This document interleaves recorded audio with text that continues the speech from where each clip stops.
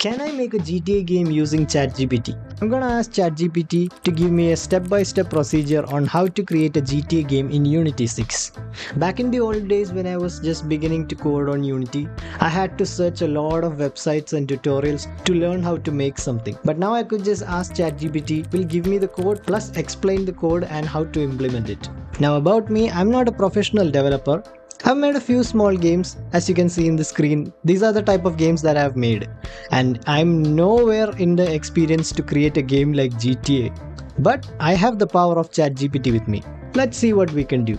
Now if you have a slight idea about game development, you know how a humongous task it is to create a game like GTA. I mean, we're talking about millions of lines of code. Now I know I can't make a game like GTA 5 or something, at least we'll go about the 2000s game style, the GTA 3 or Vice City, or maybe at least Gangster Vegas Paradise. Why are we still here? Get ready folks, it's time to make our own Grand Theft Auto. Let's start by creating a Unity project. I'm gonna name it GTA. Now first we have to find a character for our game. I'm gonna be using Mixamo for the character and model. Mixamo is a site where you can download free character models and animations, all motion captured. So the animations here are pretty realistic looking. I'm gonna use Blender to blend all these animations together. Why is he so oily? Okay, he no longer has baby oil when I imported him to Unity. Now we have to create the movement script for our character. I'm gonna be using ChatGPT for this. Create a third-person movement script for Unity. And there you go, ChatGPT is giving me the script and also telling me the step-by-step procedure on how to implement this. So let's go ahead and make a player script and just copy and paste this. So ChatGPT tells me to make a character controller and also how to set up the animator for this player. Great, so as you can see, I am able to control my character. Now we just need to make the third-person camera. Before that, let me adjust his character controller height a bit because it feels like he's moving on air. And now it is fixed. Alright, let's move on to camera. Now make a third-person camera script. Alright, there we go. Now let me make a camera script and copy-paste this. Okay, this feels a bit too far. Let me adjust the offset. Alright, there we go. We have a third-person controller now. The first step is done. So next up we need to create a car because there is no GTA game without cars. So I kept searching for a lot of 3D car models, but a lot of them they didn't have the interior model I wanted. They were just empty inside. So I found a really good car with a good interior, but the problem was the door was attached to the object. It was a part of the same model. So I decided to separate it in Blender, but once I imported it to Blender, it had another major issues. And after several failed attempts, I finally gave up on the car. I started searching for a new one.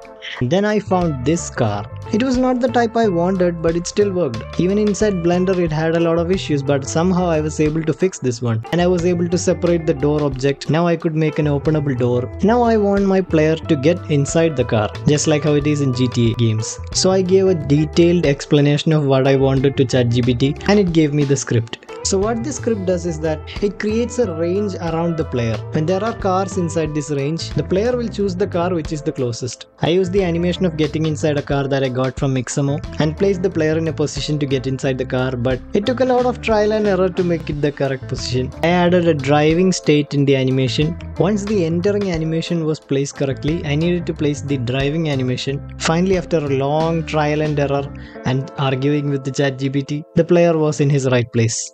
I kept making adjustments till it looked good. Then I created the door opening animation inside Unity itself, and this animation will play alongside the animation of player opening the door, so it looks as if he's opening the door. Finally, the entering part was done. Now I need to make the exit part. For some reason, I wasn't able to get the exit position properly. It kept saying that the exit position didn't exist. Even though I had an empty object named exit position, I kept on asking ChatGPT what is the problem, but even ChatGPT was not able to understand. And then after several hours, I found out what's wrong. There was an extra space after exit position.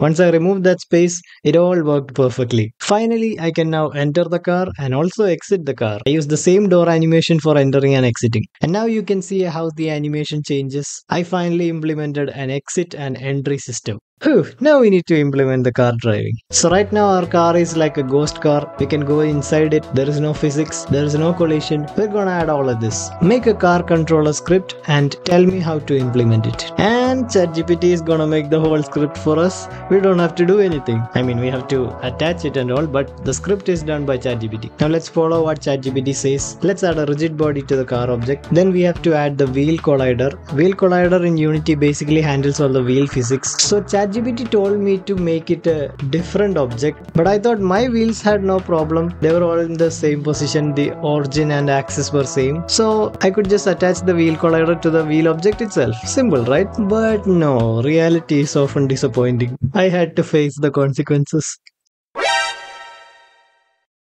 Yeah, I guess I underestimated ChatGPT. My dumbass kept on trying stupid things and all ended up in the same outcome. And finally I dropped my ego and listened to ChatGPT, and yeah, it worked perfectly. I just need to attach the player to the car. For that I just put a few lines of code, and now we are able to drive the car. Then I told ChatGPT to make a car camera script for me. Then in the enter car script, I made the camera switch between the player camera and the car camera. Now I can walk around with my player camera, and right when I enter the car, the camera switches to the car view. Awesome, now it looks like a GTA game. But we also need action, which means gunfight. So let's make a gun mechanics for our player. And as you would expect, I'm gonna ask ChatGPT to make a third-person shooting script for me. I found a free pistol model. I'm gonna be using this. I scaled up the gun and the bullet in the editor according to the player size. Then I went ahead to Mixamo to find the gun animations, and now as you can see, when I click the right mouse button, he's aiming and he's moving accordingly. I wanted the camera to zoom in just like how it is in third-person games when he's aiming, but for some reason ChatGPT was not able to do it properly. So I was like, drop it. I'll tell you the logic. You just implement the code according to that logic. But you know the business. And I know the chemistry. What I did was, I made a separate target at the right side of the player, and when the player aims, the camera switches its target to that empty object and then moves in closer. So it feels like the camera is a bit right of the player, so you can see the enemy, just like how it is in normal third-person games. And I also made that the crosshair only appears when he's aiming. So now it feels like a third-person shooting game that also has a driving mechanics. Which game does this remind me of? The shoot animation is just the gun moving up. There is no animation on the player actually. Now one thing missing here is the sound and the muzzle flash effect. For creating the muzzle flash effect, I asked ChatGPT to make a particle system to give me the attributes to set, but for some reason it was giving me some weird effects. So I had to make a few adjustments myself, and finally it came alright. I think so.